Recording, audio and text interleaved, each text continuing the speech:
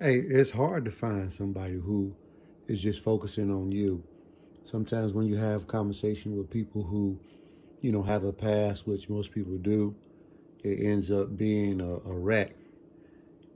And if you do find you somebody who focuses on you and focuses on you solely, and y'all can focus on each other, I guess, then that's the move you need to make.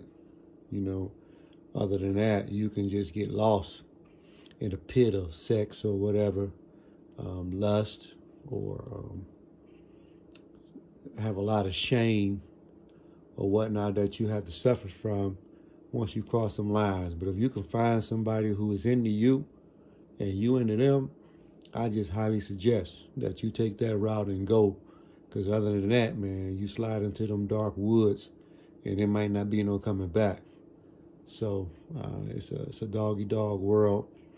Most people, agenda is selfish, so they don't really know how to care for somebody else. So it's not their fault. I don't blame them. You just pray for, each person. And like I said, they can run you through the mud.